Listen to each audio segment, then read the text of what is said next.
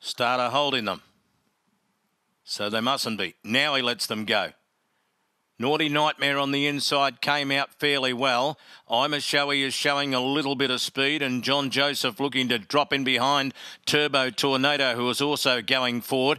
That left I'm a Showy a little bit deep. They were followed by Wave the Wand and Allocate the favourite has three behind it. Magnus Warning, Constant Rain the inside, and Perori wide with that trio.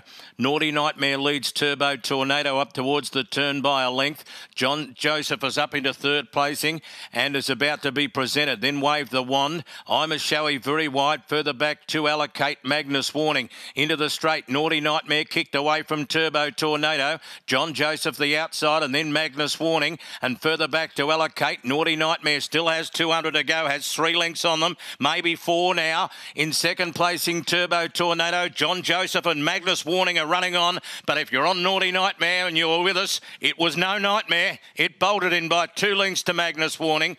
Third, a neck away, John Joseph.